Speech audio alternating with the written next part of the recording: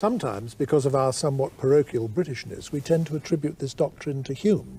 And it is in Hume, and he probably did work it out for himself on the basis of pointers from Locke, as you say. But the fact is that Leibniz said it half a century before Hume, and said it very clearly, and said it over and over again. Yes, the thing about Hume is it's done in a kind of drawing room, relaxed, rather imprecise manner. The nature of the distinction isn't very precisely worked out, whereas in Leibniz's case a great deal of energy is expended on making it quite clear what the logical foundations of the distinction are. Yeah.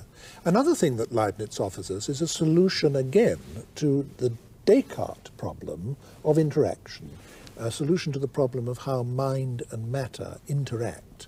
Only his solution is entirely different from Spinoza's solution. Can you tell us what it is? Yeah.